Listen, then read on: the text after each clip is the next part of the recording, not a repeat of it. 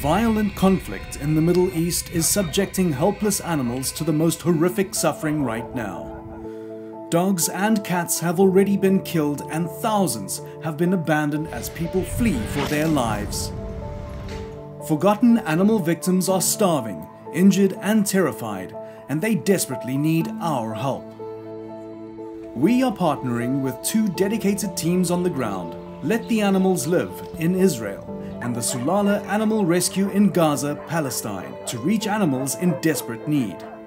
Our immediate goal is to funnel funds to our partners on the ground to provide animal survivors and their owners with critically needed food and medical supplies.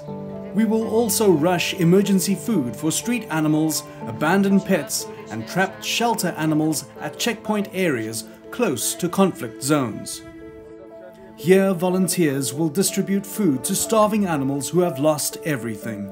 Once it is possible to enter war zones, our teams will evacuate all the animals they can. Our rescue vehicles are on standby, ready to mobilize at any moment to rush into war-stricken areas and save animal lives.